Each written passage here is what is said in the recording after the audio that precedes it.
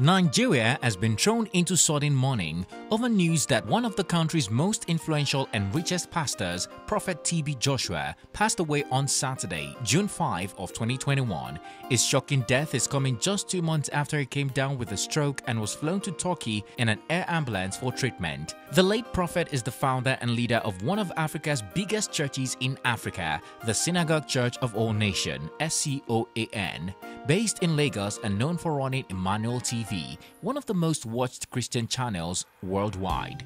Confirming his untimely death in a Facebook post, the TB Joshua Ministries revealed that his death is of divine will. He left a legacy of service and sacrifice to God's kingdom that will continue to live on for generations.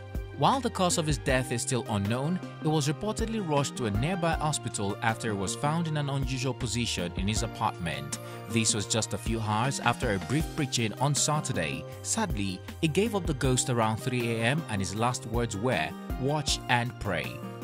TB Joshua is survived by a wife, Evelyn Joshua, with 3 grown-up children and grandchildren. Although a very controversial pastor, TB Joshua was one of the most loved pastors in the country due to his humanitarian works. For this reason, many have taken to mourning him on social media while recounting all the good that he did in his short lifetime. Oh, TB Joshua! We don't so!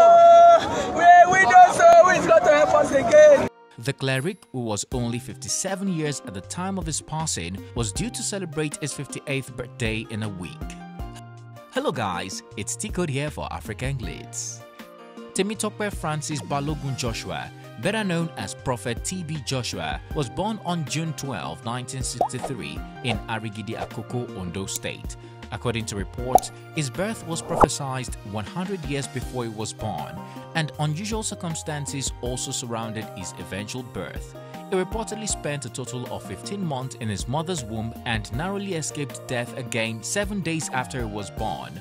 Although he completed his primary school education at St. Stephen's Anglican Primary School, Akoko, he wasn't so lucky with his secondary school education. He dropped out at Form 1 and began doing menial jobs to survive, including carrying chicken waste. He later tried to join the Nigerian military, but his plans were thwarted after the train which was supposed to transport him to the training academy broke down and left him stranded en route. Nonetheless, he has always shown great zeal for doing God's work, organizing Bible studies for local children, earning him the nickname Small Pastor at a very young age. In 1987, TB Joshua founded the Synagogue Church of All Nations at the age of 24 after receiving a heavenly vision telling him that he has been given a divine anointing and a covenant with God to start a ministry. Years later, he built a mega church with its headquarters in the Ikotun-Egbe area of Lagos State. He later founded Emmanuel TV, the church television broadcast service, instantly making him the most popular televangelist in Nigeria. Today, his church is popular across Africa and Latin America. This is despite having only one branch in Ghana. The Synagogue Church has been described as Nigeria's biggest tourist attraction and most visited religious tourist destination in West Africa. According to the Nigerian Immigration Services, in 2016, 6 out of 10 foreign travelers in Nigeria are visiting his church. The late TB Joshua was also described as the opera of evangelism and YouTube's most popular pastor. Before its suspension, the church boasted of 1.8 million subscribers on YouTube and had over 4 million followers on Facebook. In 2011, Forbes named him the 3rd richest pastor in Nigeria with a net worth ranging between $10 million and $15 million. In 2015, he reportedly bought a Gulfstream private jet at a whopping 60 million naira. It's no secret that TB Joshua's church became popular for performing divine miracles, yet his ministry has been ridden with controversies over how he conducts the miracles and claims of the kind of illness his spiritual powers can heal people of. He is known for hitting people, sometimes slapping them hard to deliver them from demons. Other times, he gives people what he calls anointed water or oil to cure them of various illnesses, including HIV/AIDS, cancer, open wounds, and even blindness. He also claimed to be able to raise the dead and deliver people from the spirit of homosexuality. Where is the second? Okay. You people are friends. Yes, man of God. It's your wife. Prostitution, armed robbery, internet fraud, and even human trafficking. Many celebrities and top politicians of many countries have visited his church and attested to his spiritual powers. This includes Nigeria's former Minister of Petroleum, Daisani Alison Madueke, who visited him for spiritual healing from breast cancer. Nollywood actor Jim Iyke, known for acting in bad boy roles, also visited him in 2013 for deliverance from demon possession, as well as Ghanaian singer Denise Williams. TB Joshua also came under heavy criticism many times for his spiritual power claims. In April of 2021, YouTube suspended his ministry channel for claiming to have a cure for homosexuality.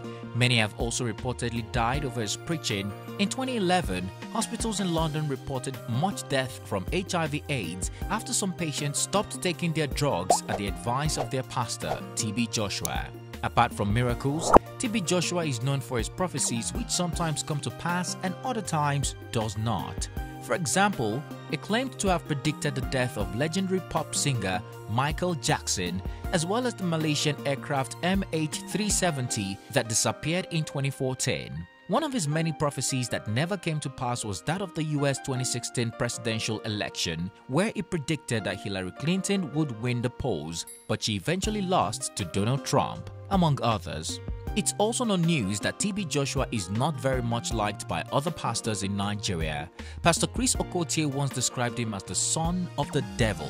Many other pastors, including Pastor E.A. Adeboye, David Oyedepo, Ayo Orisha-Jafo, Paul Adefarasin, Matthew Ashimolowo, have denounced him severally as a fraudulent Christian pastor. Despite the controversies surrounding his ministry, the late prophet TB Joshua is known for giving, and his philanthropic works across the globe precede him.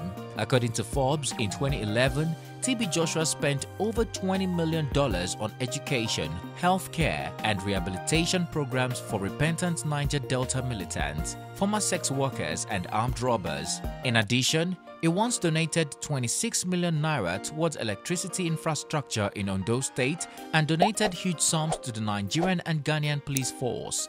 Many of his members have also benefited from scholarships ranging from primary, secondary, and tertiary education.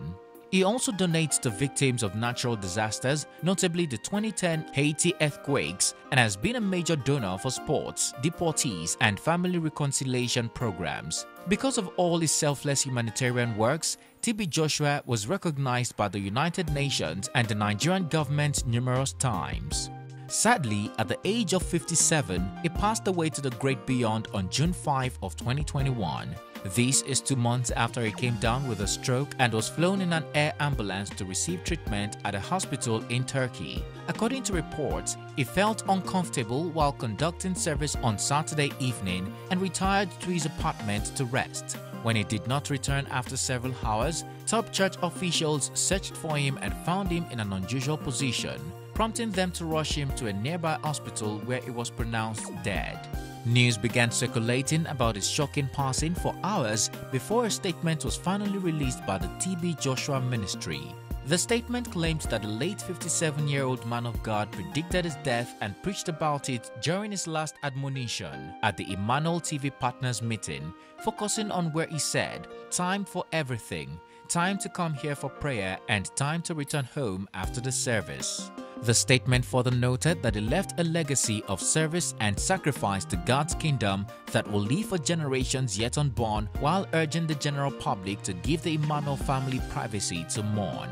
While many Nigerians have reportedly camped at his church headquarters in Lagos to weep over his death, other Nigerians have taken to social media to wish Prophet TB Joshua an eternal rest in peace and eulogized him for his humanitarian work he did during his short lifetime. In contrast, some other Nigerians who only remember the man of God for his controversial lifestyle have taken to criticizing him even at death. Recounting how TB Joshua helped him in the past, Nigerian footballer Abu Aziz wrote, "I couldn't join my teammate in Dubai because my passport was seized and about to be destroyed at the Italian embassy. TB Joshua sent his PA to make one call. I got my passport the next day. Baba bought another ticket for me and gave me money, used his escort to take me to the airport. Former Minister of Aviation Femi Fani-Kayode wrote on Instagram, "He was a wonderful, kind, generous, wise and loving man who was undoubtedly one of God's end-time generals and who did so much for those in need and the body of Christ. Many family and I shall miss him dearly as he soars to the stars and takes his place amongst the angels and saints in heaven." An Instagram user wrote, "TB Joshua might be late, but his legacy lives on. May his soul find peace with the Lord." Another user wrote, "The man was a philanthropist, that's humanity in itself, beyond religion." Another user wrote, "This is so heartbreaking, it really touched so many lives." Criticizing TB Joshua, popular journalist Sandra Ezekwesili wrote on Instagram, "TB Joshua was reportedly ill and went to the hospital. Did he teach his numerous followers to try hospitals and not abandon their medication for his holy water and anointing oil? His ministry did a lot of damage. Any conversation that doesn't include that is dishonest." Do you think TB Joshua will be greatly missed by many worldwide for his humanitarian works? Do you think he lived a selfless life and his legacy will continue to live on even after his death? Lastly, do you agree he saw his own death coming? Share your opinion in the comment section down below. If you found this video informative, please comment, like and share. Also, don't forget to subscribe for more well-researched African stories and news we know you would like. Finally, click on the bell sign to be notified every time we upload a new video so that you don't miss out. Thanks for watching and see you on our next one.